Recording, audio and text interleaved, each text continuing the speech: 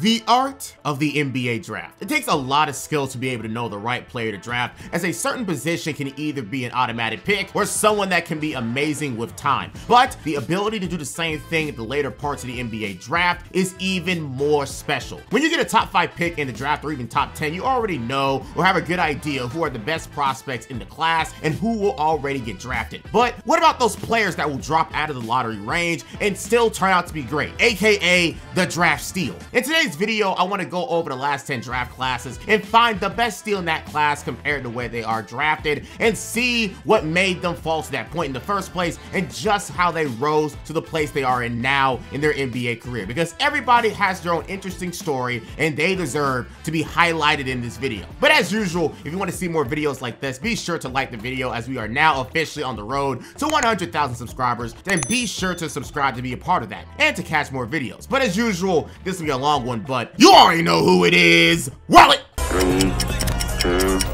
1. Weights in the weight room, so he stitched up in the left hand doing all that.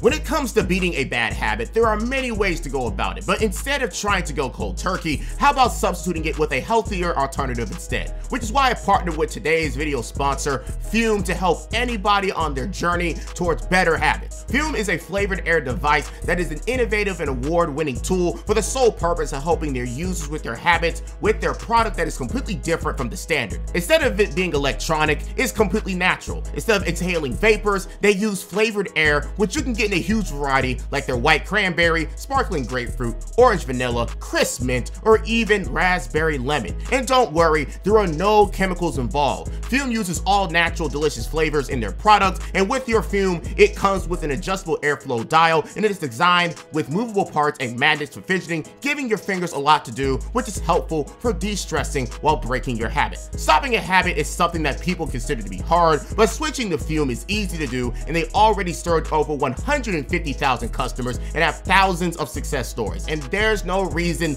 that can't be you. Join Fume in accelerating humanity's breakup from destructive habits by picking your journey pack today. Head to tryfume.com/Alvini or scan the QR code and use code Alvini to get 10% off when you get your journey pack today. That's tryfume.com and use code Alvini to save an additional 10% on your order today. Thank you for Fume for sponsoring today's video, and let's get back into it.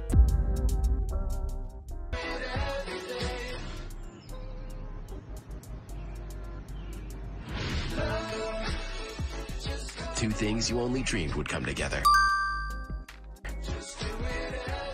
A delicious cheesy quesadilla. If you are watching the second round of the 2014 NBA draft, then congratulations, you are a certified NBA diehard, because no one watches the second round of the draft, unless you're me. But if you are watching this round, you're either gone from your seat due to commercials or captivated by the schlop called Taco Bell to not notice the name that was drafted. Nikola Jokic from Serbia, the 41st pick of the 2014 NBA draft, and the biggest draft steal of all time possibly. At the time of him being drafted, he was a complete unknown in the NBA draft process and completely under the radar. But just like with Jerry Krause scouting Tony Kukoc ever since his early days in the European circuit, the same was done with him when it came to Jokic and the Denver Nuggets. And it all started with his play in Serbia, where team executive Tim Connolly would see his array of post moves, his fancy passes, and his shooting range as something really valuable for a teenage prospect. And to take a chance on this potential game changer, the Nuggets drafted Jokic with the 41st pick. But what Tom Connolly didn't expect was for Jokic's game and progress to be so linear as a prospect. After one more year of service in Serbia, he would average 16 points, 9 rebounds, and 3 assists at the time. The potential of him being a true nucleus of the offense was right there in front of him, and it was up to the Nuggets to make that happen. But Jokic would have to earn it in playing time in a completely different environment in the NBA. However, one of the main reasons he became what he is today is due to the coaching and system of Mike Malone, who is an immediate fan of his game and gave him every chance immediately to make something happen. Going from starting behind Kenneth Faried and Joffrey Laverne to being a starter in only his 13th game of his career. From there, you see him just operate as a full-time starter, of him averaging 10 points, 7 rebounds, and 2 assists per game in his rookie season. And as the years go by, you see the Nuggets gain more and more confidence in him and make him a more vital part of of their team, going from 10 points a game and 2 assists in his rookie season to 16-5 in his sophomore year and ending up being the runner-up in the MVP voting ballot, to 18-6 in his third season, to now being an all-star level player, averaging 18 points, 10 rebounds, and 6 assists per game. From there, you already know how the story goes. He makes his first ever all-star game in 2019, made All-NBA first team, and got major considerations for his first ever MVP trophy, made the conference finals in the next season in the bubble year, and then proceeded to win 2 straight MVPs, making him the lowest rated draft pick to ever win an MVP trophy and the second ever second round pick to ever be an MVP of the NBA. Of course, his accolades go even deeper than that, like being 4th in career triple doubles, and will probably be the leader of that stat when he retires, and only 3rd all-time in assists for centers behind Kareem Abdul-Jabbar and Wilt Chamberlain. But the accolades that does him the most justice to this day is the fact that he led the Denver Nuggets to their first ever NBA championship last year in dominant fashion and is looking for a second and beyond alongside another MVP title. Sometimes in life, it takes meeting the right person at the right time to create an opportunity of a lifetime, and the fact that Jokic and Tim Connolly were able to meet and create what the Nuggets are now has to be the best thing that has ever happened to the both of them.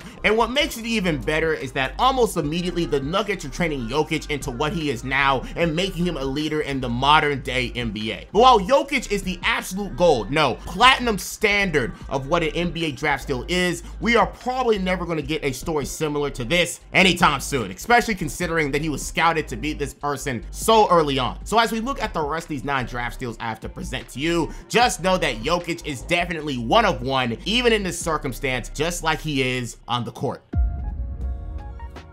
In the 2015 NBA draft, everybody was sure that the best player in the class was going to be the 7-foot versatile center from Kentucky, Karl Anthony Towns, and that was the end of the story. But almost a decade later, the talks around that in retrospect has changed. What was even more surprising is the fact that the best player in this class and the steal of the draft was someone who played on the same Kentucky Wildcats team and someone who came off the bench of that team. That would be the 13th pick of the 2015 NBA draft class, Devin Booker from the University of Kentucky. The 2015 Wildcats team had NBA talent all over, but not everyone could shine on that team, obviously. A team with Cat, Willie Cauley-Stein, the Harrison twins, and Trey Lyles all in the starting lineup alone means that someone had to come off the bench and play a role, and that person was the freshman guard, Devin Booker. But despite being the 6th man, he was still the 3rd leading scorer on the team, impressively enough, and played a really important role in their undefeated season and helping that team make it all the way to the Final Four before losing to Wisconsin in that game. And of course, after that legendary season, he went to the draft and was thought to be a solid scorer in the league, but was completely underrated in the process due to his lack of volume at Kentucky and the lack of an all-around upside. Again, mainly just being a scorer in the league, and that was all he was looked at. But he would see multiple guards taken over him like Emmanuel Mudiay and Mario Hezonja alongside other prospects, and Justice Winslow and Stanley Johnson both being taken. All for the same reason. They showed out in their freshman year, unlike Devin Booker, who just simply played his role and succeeded from it.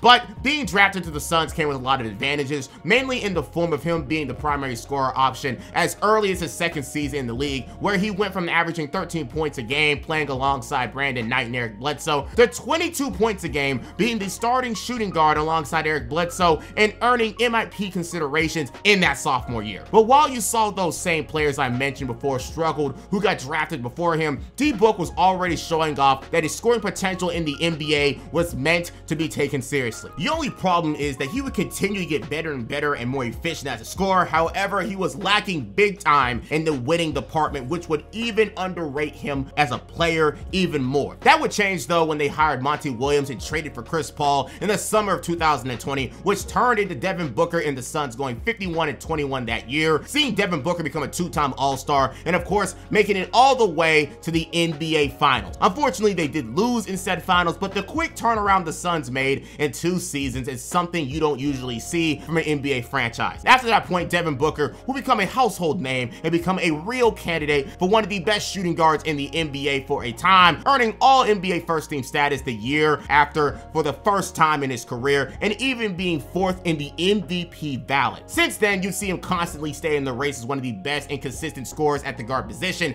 and be set up for opportunities to make another finals run, especially when they traded for Kevin Durant. But we just got to see see how that turns out, because that championship window is dwindling year by year, especially this season, where the Suns are hovering around the same place as they were last season, record-wise. But again, Devin Booker turned his doubters come draft day into supporters, seeing how he went from a 6th man on a Kentucky bench his freshman year into possibly the best player in the draft itself and the steal of the 2015 class. When you see the 2016 draft class, you're reminded of just how hyped up it was and how many all-stars are created from it, whether it's his first 3 selectees or one of the best big men right now and triple-double threat Domantas Sabonis. But the steal of the 2016 class has to be someone that had 0 expectations when he was drafted and a complete unknown in the draft process, and that person is the 27th pick of the class, Pascal Siakam. Pascal Siakam. At New Mexico State, coming in as a freshman, he found himself on a pretty polarizing team with 8 underclassmen, including himself, and only 4 upperclassmen. And with that, he got the opportunity to be a consistent starter on his team, and because of that, became all WAC first team in his freshman year, averaging 12 points and 7 rebounds a game, while leading the Aggies to being the conference champion. But the next year, he leveled up even more, averaging 20 points and 11 rebounds while being the player of the year in his conference. And to do what he did, even if it isn't in the best conference in the NCAA, it's still something you can use to be drafted in the NBA. So after the season ended, Pascal would find himself mainly as a late to early 2nd round option due to the fact that his game at New Mexico State didn't really translate the best in the modern day NBA, where it's all about driving in, defensive versatility, and shooting. But for the people who know how Raptors president Usai Ujiri likes to draft, he usually takes up on guys with size and length all over and wants to see them be molded into all-around products. Bruno Caboclo, DeLon Wright, OG Anunoby, Scotty Barnes, you can definitely see there's a real pattern here. So with the Raptors being in a good position team-wise, there's no pressure for Pascal to produce immediately, as the Raptors already have a core that is successful. But he did get opportunities to do something immediately, being a day 1 starter for the Raptors and being a primary role player throughout his rookie season until they traded for Serge Ibaka at the trade deadline from the Magic. But as his 3rd season came around, that's where you see the Pascal Siakam we all know of today finally come into form. And it mainly came from him playing second fiddle to Kawhi Leonard, who was traded to the Raptors, and he made a huge effort to make his game more productive in a Nick Nurse guided offense. And it was a match made in heaven, seeing his averages soar from 7 points a game to 17 points in that next season, and being the 2nd leading scorer of a Raptors team that went 58 and 24, while also winning the Most Improved Player award in his 3rd season in the league, coming a long way as a late 1st round pick. But after winning his first championship, we see Kawhi Leonard go to LA, and from there it became Pascal Siakam's team, and every year you'd see him produce at a high level. But it came with a lot of grief, not leading to many wins and constantly being underrated by fans and viewers of the league alike. Since Kawhi left the Raptors in this 4-year span, he'd averaged 22 points, 8 rebounds, and 5 assists a game. All-star level numbers, but only seeing 2 all-star spots in those 4 seasons in the East, and only making the All-NBA team twice. Even with the accolades he's earned, Pascal will probably continue to be one of the most underrated players in the league and will continue to earn these type of marks in silence. But in the current day, he is now back in a winning situation, playing alongside Tyrese Halliburton in Indiana and working towards making it back to the NBA playoffs and competing on one of the best offenses in the NBA and league history. But to think this all started from a drafting trend by one man in Toronto that turned into the franchise's first ever championship and turned him into a 2-time All-Star and a 2-time All-NBA product, both sides took a risk and both sides profited from it. Just like the 2016 class, the 2017 class came next and created a star-studded cast of players in almost every level of the draft. When it came to picking the steal of the draft, it was really hard on who to settle on. For me personally, you have a tale of 2 sides. First, you have the last pick of the lottery, the 14th pick Bam Adebayo, and the 29th pick of the Spurs and Derek White. But both players are really influential to their team's success in many ways and are absolute shutdown defenders. But for the sake of this video, I'll be headlining Bam Adebayo for this. But just know, Derek White, for how far back he was drafted relative to Bam, is a very, very, very close second place. But at Kentucky, he was a very big beneficiary of a star-studded freshman class with Malik Monk and De'Aaron Fox as his backcourt, earning many awards and doing the majority of the scoring for the team. But as the 3rd option, Bam was doing his job as a strong and athletic center who could score with ease in the paint and guard any center that was presented with him, which became a really big main positive in his draft report that could potentially translate into a DPOY worthy player. If you ask me, as a SEC enjoyer, Bam should have received way more stock than he did in the draft process, but the only negatives I can find was the fact that he was criticized for his lack of offensive game, which saw him getting put in the back burners in the draft, especially behind other big men in Larry Markkinen and Zach LaVine, who all came equipped with a three-point shot out of college. So with that, he was drafted with the last pick of the lottery to the Miami Heat, and honestly, that was probably the best thing that could ever happen to him. Nowadays, we know the Heat as a team that takes these random players from the G League and turn them into productive players in the league. And Bam Adebayo was going to get the same treatment and development that they got. In his first 2 seasons playing behind NBA cult legend Hassan Whiteside, you see him slowly take strides as a player and develop into an all-around product. You see him become a big man that can pass the ball and create points for his teammates, averaging 2 a game off the bench in his second year. But once Hassan left for Portland in the offseason, he became the full-time starter and immediately started to turn heads. In his first year as the Heat starting center, he'd average 16 points, 10 rebounds, and 5 assists a night. Numbers you don't see from centers historically, and it was all because of the Heat's training program and a lot of trial and error in game. In this season, he'd be awarded by the NBA, becoming a first-time All-Star in 2020, and was second in MIP considerations, made all NBA defensive second team, and was 5th in the DPOY ballot. Of course, in this same season, he showcased more of his skills in the NBA playoffs, going toe-to-toe with the Celtics in a wild 6-game series in the bubble, and making it all the way to the NBA Finals against the Lakers. Ever since then, you'd see more and more progression from Bam every year, and it became a trend for Bam to improve statistically in some way every year. But it was usually the fact that he became more aggressive scoring-wise without assistance and scoring when the team needed it generally. From his first All-Star season to right now, we'd see him go from 15 points to 18 to 19 to 20 points per game last season, and the same this year. But of course, his main skill will always be his defensive versatility, earning 3 additional All-NBA defensive honors, but never winning a DPOY award, getting as close as 4th in a ballot, which is kind of interesting to look up. At 27 years old, I still believe that Bam still has a lot of potential to add more to his game, and with the Heat, he is sure to learn a thing or two every single year, whether extending his range out to the 3-point line eventually, or well, really hopefully, creating more dimes for his teammates, and just making him more aggressive scoring wise in general, as the Heat will eventually need him to take the reins of Jimmy Butler sooner or later. But after making the finals last year as the 8th seed, Bam will continue to be a very valuable piece on that team and will be known as the gem of the 2017 class that slipped away from many teams that night.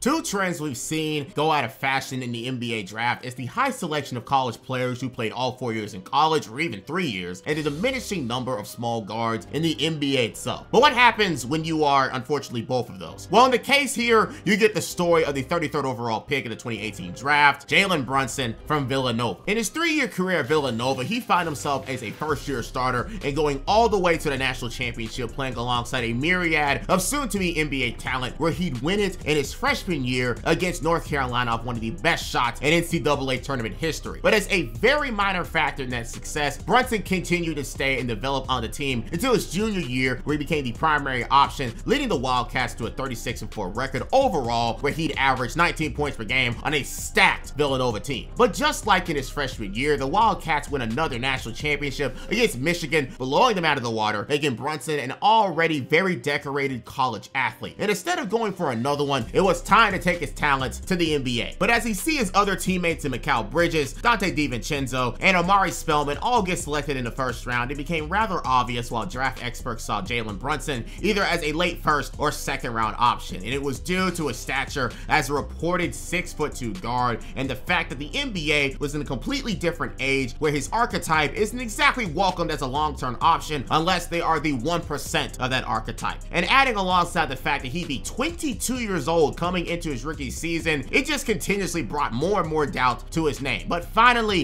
he was drafted 33rd overall to the Dallas Mavericks alongside Wonder Boy Luka Doncic, and playing alongside another first-round pick from the year before in Dennis Smith Jr. But fortunate for Jalen, in his early years in the league, it seemed like this pick was very intentional, starting in 54 out of 130 games in the first 2 seasons of his career, and showed himself to have the same production from college to the NBA as a steady and efficient guard. Finally, in his 3rd season, in 2021 is where we see Jalen Brunson with a more defined role on this team as the sixth man, averaging 12 points a game and 3.5 assists off the bench, playing 25 minutes, and as one of the best six men in the league, where he ended up fourth in the final ballot for the award. But when the Dallas Mavericks hired current coach Jason Kidd in the summer to replace Rick Carlisle and lost out on Josh Richardson in free agency, Jalen Brunson would see himself promoted to the starting lineup alongside Luka Doncic to create a very dangerous backcourt where he averaged career marks in points and assists, while also helping the Mavericks win 50 games in the regular season for the first time since 2015, potentially bringing in a new age of Mavericks basketball as the right-hand man to Luka Doncic. But going into the playoffs, Jalen Brunson has something to prove and money to make in his contract year, leaping to new bounds as an NBA player, becoming a playoff riser, helping the Mavericks go all the way to the conference finals, averaging 27 points per game against the Jazz and 18 points per game against the Suns in the second round. But even as they lose in 5 to the Warriors in the conference finals, the eventual champions, Brunson showed himself on the biggest stage to be a real contributor to a winning team long term and was ready to do it again with the Mavericks. However, as we all know the story goes, the Mavs weren't willing to give him the money that he sought after, which was pretty reasonable in hindsight, so he skipped town to New York to play with his father as an assistant coach to be their new franchise player, which a lot of people at first doubted big time with his 4-year, $104 million deal. But once again, he proved them wrong, balling out as their leading scorer, scoring 24 points a game and leading the Knicks to the 5th seed while also ending 3rd in the most improved player vote. And of course, he had to show us one more time that he's a true playoff riser and leader, winning their first playoff matchup against the Cavs and going toe-to-toe with the Miami Heat, where he'd averaged 28 points per game in those 2 rounds. But in the current day, Jalen just continues to get better and prove all of his doubters wrong, leading the Knicks to another playoff berth, becoming a first-time All-Star, averaging a career high in points and assists, and enjoying the New York Lights with some of his Villanova teammates from college. He will have a long career in the NBA with his skill set and probably stay very underrated as a player, but seeing how he started off his career underrated, coming out as a 2-time national champion, yet still being drafted in the 2nd round and getting drafted behind his teammates, I'm sure he's only going to use that fact as more fuel to further his career even more.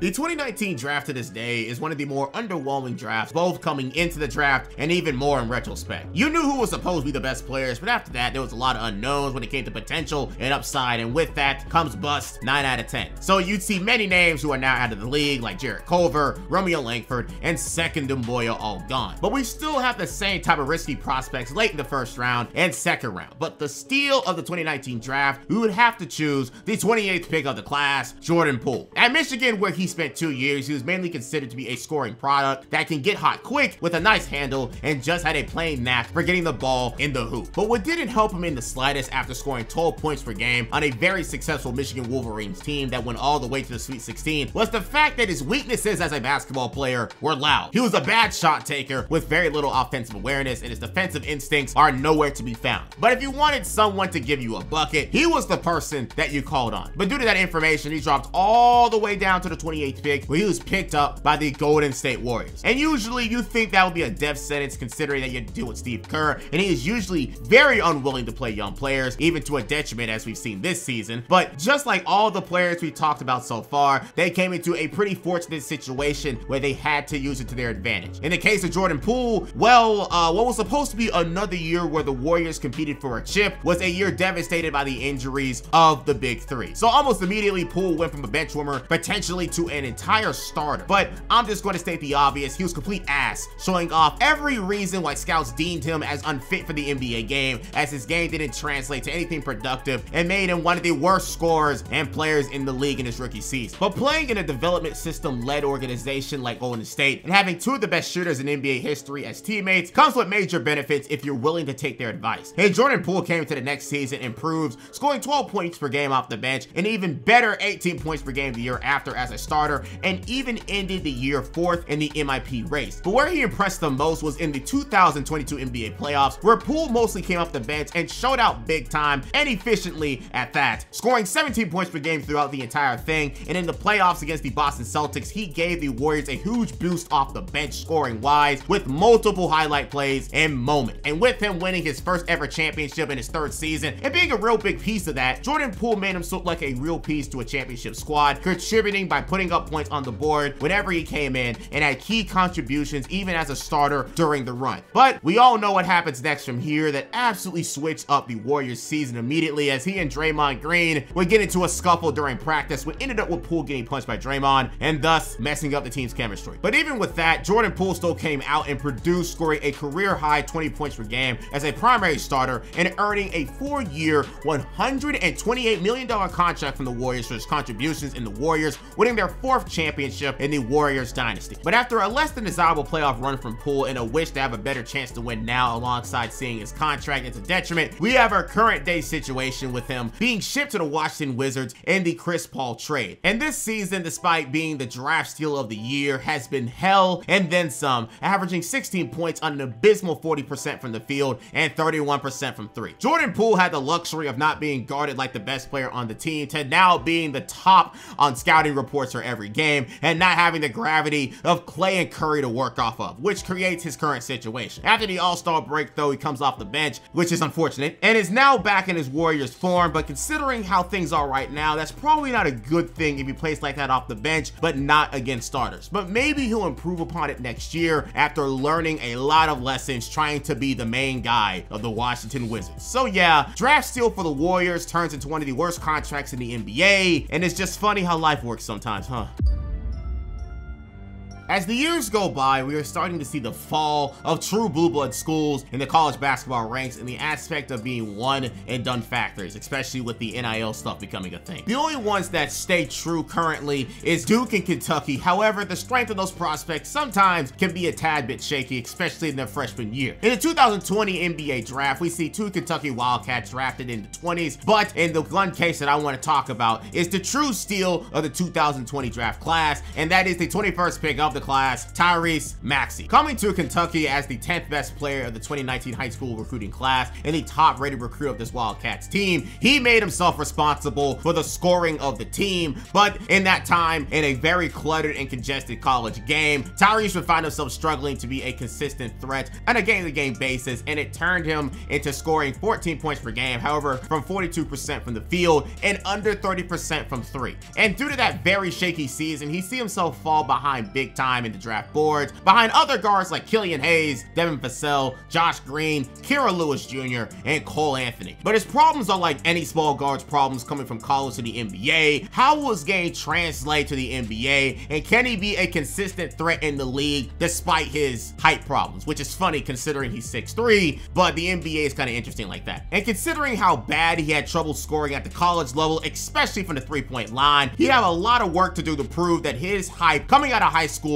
was warranted. In his rookie season, you'd see glimpses of his game to what we would see now and how he can improve into a pretty good player, especially when he scored 39 points in his 10th ever game in the league when his team was missing due to COVID issues. But this is where he would get his real chance, as he was promoted to the starting lineup the year after, where he boosted his numbers to 17 points per game, and once James Harden was traded to the team later on, he became the perfect shooting guard for him. And all of this in only his 2nd season in the league, where he was not expected to do this at all, especially this fast. But I think the most surprising development was the fact that he went from shooting under 30% from 3 in college to now being an over 40% three-point shooter in his 2nd year with a lot of volume. Since then, the sky has been only the limit for Tyrese Maxey, even scoring more in his 3rd season, averaging over 20 points per game for the first time in his career. And now currently, after James Harden has been traded, the 76ers and himself are not missing a beat until Joel Embiid went down, playing point guard for the team, averaging a career-high 26 points per game with 6 assists and becoming a first-time All-Star at the same time. Maxey has a nice career ahead of him, keeping up the production he is on as one of the better scoring guards in the NBA, and now Embiid's right-hand man. The future of his career may be highly leaning on the fact of how Joel Embiid's going to be the next couple of seasons, but either way, he has already shown himself to be a great scoring option and provide the same type of scoring output no matter the team he'll end up on. And due to what he's doing this year, he'll be looking pretty nice for a contract coming after this season.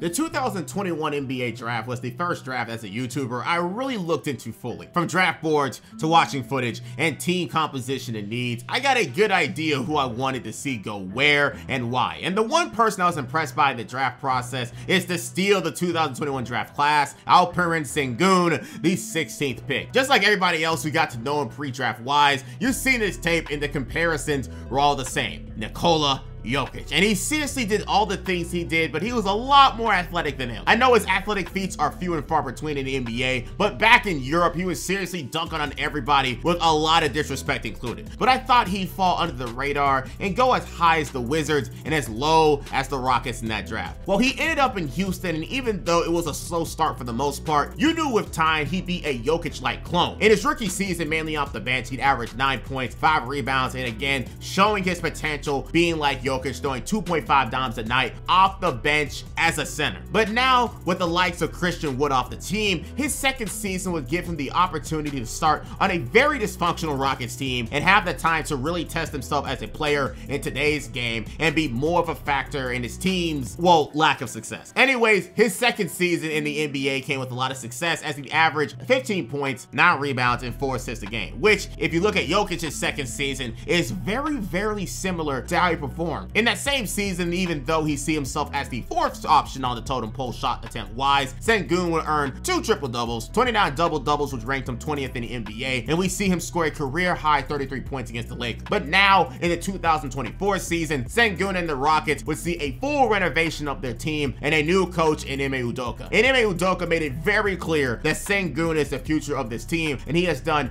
nothing but shown out and even get all-star consideration from fans and NBA enthusiasts alike. At this time, he's averaging a team and career-high 21 points per game with 8 rebounds and a career-high of 5 assists per night. And if it wasn't for the fact that Fred VanVleet was on their team as the main playmaker, he would probably be the nucleus of their offense. But that just means he can focus more on scoring at the moment. And this year, you'd really see him take charge like the team wants him to and needs him to get more wins. Whether it was his 37-point masterclass while garnering 17 free throw attempts against the Pelicans, him demolishing Victor Wembanyama a few nights ago to the recording of this video for a career-high 45 points and 16 rebounds, and then the next game against the Clippers, getting a triple-double in a back-to-back. Sengun's potential is truly through the roof, but he could still be rough around the edges at times and will still certainly need to a few more running mates or him needing to improve the C. But the Rockets can truly do to take the next step in this rebuild, which got boosted due to the signings of Fred VanVleet and Dylan Brooks. But with Alperen Sengun at the helm, I wouldn't be surprised to see him really take off like Jokic soon, or at least have the impact of Domantas Sabonis with the Kings as the offensive nucleus.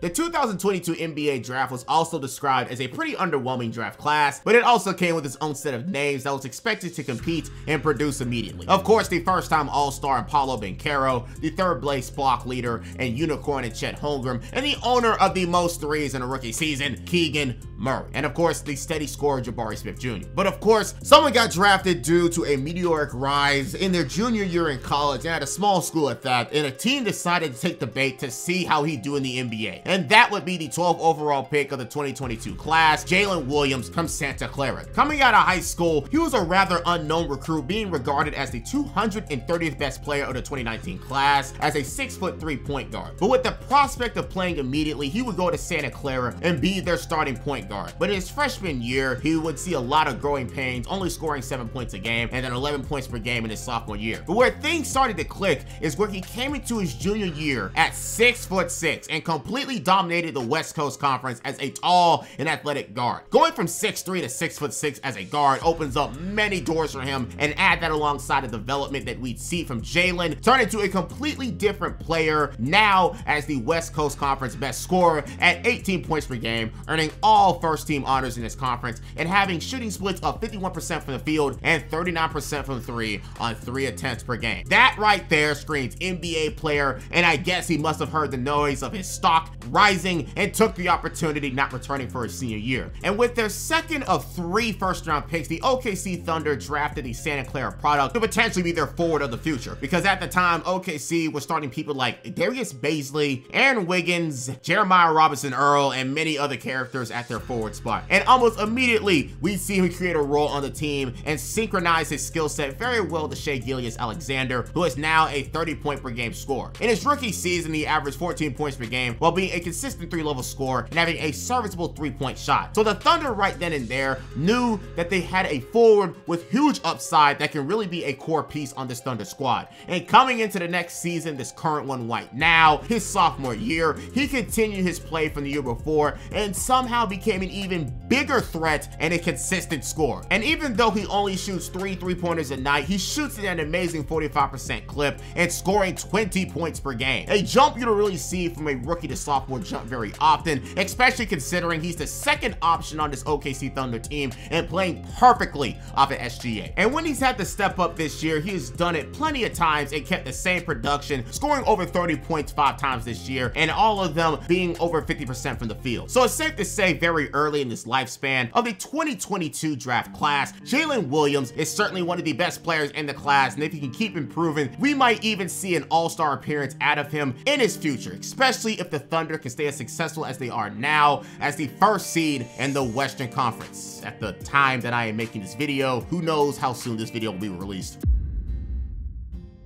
And now lastly, the most recent class, the 2023 draft class. Of course, this class will always be highlighted by the Frenchman Victor Wembanyama, but overall, this class already in their rookie seasons have shown a lot to be desired and have played their roles very well on their respective teams. Whether it's Jaime Jaquez Jr. for the Heat, Pods for the Warriors, Gigi Jackson for the Grizzlies, and despite his shooting woes, Keontae George of the Utah Jazz. But for my pick of the steal of the 2023 draft class as of right now, I'll give it to the 20th pick of the class, Cam Whitmore. But what is pretty funny about this is the fact that he was most certainly supposed to be a top 10 pick, if not a top 5 pick coming into the class. As a 5-star recruit, he had high expectations to show out in 1 year at whichever college he chose, and then turning it into a long and luxurious NBA career. But he ended up choosing former college powerhouse Villanova as their highest rated recruit in a long time. But in his freshman year, he'd see inconsistent playing time and an inconsistent role on the team that kind of made his perception going to the next level kind of weird. But anyone who looked deeply already knew that Cam was trying to make the most out of his time there, and it was all about getting buckets at that point. If he went to a college that would have prioritized him offensively, he would have for sure gone top 5 with his skill set, but going to Nova made that a bit harder. But overall, scoring 12 points per game on great splits for a college player shows that he's a great scorer and could compound that even more in the open NBA. But while his concerns for his future stayed the same, what was the final nail in the coffin for his lottery status came when a rumor went around that Cam Whitmore's knee was in terrible shape and a concern, and his interviews for some reason being very underwhelming. And let me just say, just take a little bit of a break, I hate that people take the interview section of the pre-draft process seriously at times. But due to that, he fell all the way down to the 20th spot, where he joins a very young and exciting Rockets team. And it's a team where he'd have very big opportunities immediately. In the summer league, he averaged 19 points and 2.5 steals a game, showing off his shot creation skills and athleticism to everybody. And it only showed most teams made a huge mistake not drafting him immediately despite the quote-unquote rumors. And this season could have been something great for him if it wasn't for the fact that the Houston Rockets signed Fred VanVleet and Dylan Brooks that moved him to the G League initially. But he was way too good for the G League, scoring 26 points per game and dominating team after team. So now he's finally moved up and has a very limited role on the Rockets rotation, averaging 17 minutes a night and 37 games played so far. But even if it's limited, Cam Whitmore does so much in that time, averaging 12 points a game in those 17 minutes, which is crazy efficient and dynamic for a bench scorer. That alongside the fact that he shoots over 45% in the field in that very limited time and has an above average 3-point shot so far, Cam Whitmore has a real chance to be one of the better scorers in the NBA, already owning an NBA type body and top tier NBA athleticism. I am very aware that the players I named earlier are doing more in their roles right now, but I truly think long term that the Rockets got a top 5 to 10 worthy talent with the 20th pick in the class, and he's absolutely showing himself to be that. He just needs more minutes to show his value